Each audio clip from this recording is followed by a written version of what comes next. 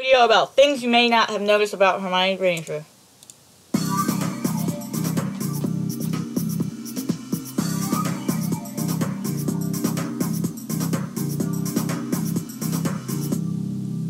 Hey guys, this is the Harry Potter Superfan, and today we're doing things you may not have noticed about Hermione Granger.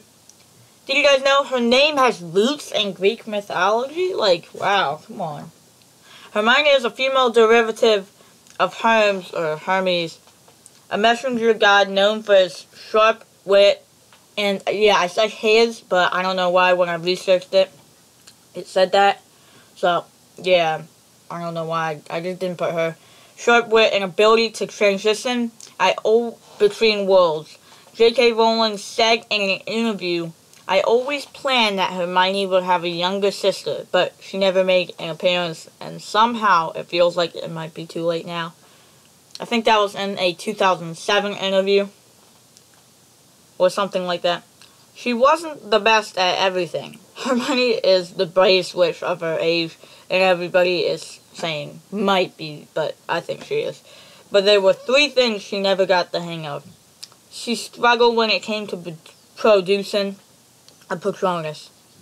She often lost at Wizard Chess, and her first flying lesson didn't go too well. But I don't think that matters because that was her first flying lesson. Hermione's Patronus is an otter. All of you should know that. But did you know that otters are J.K. Rowling's favorite animals? She said on Twitter,